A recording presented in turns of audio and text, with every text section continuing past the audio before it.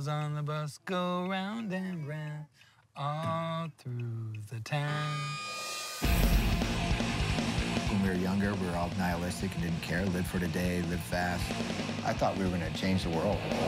Just the troublemaking is what attracted me. Drink beer and bash stuff up. Punk rock was supposed to be about no responsibility, no rules. I'm going to do things my way. Maybe punk rock was never meant to grow up, but it did.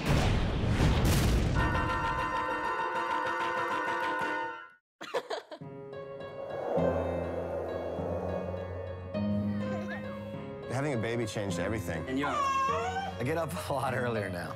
I know you're tired. No, I can't take 20 Barbies. How about this one? This one's like cool hearts and skulls.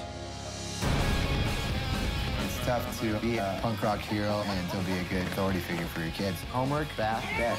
How am I supposed to shelter the F word? The 2 dominatrixes on my arm? How do you explain that to a 4-year-old?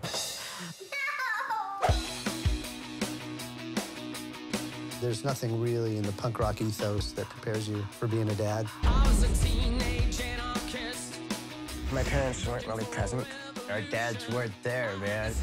Being gone all the time doesn't give you that bonding that you need. How did we go from rebelling against our own parents to become parents ourselves? The classic parent attitude to a kid, like, I brought you into this world, I gave you life. It's like, I just think completely opposite. My kids gave me life. You know, they gave me a reason.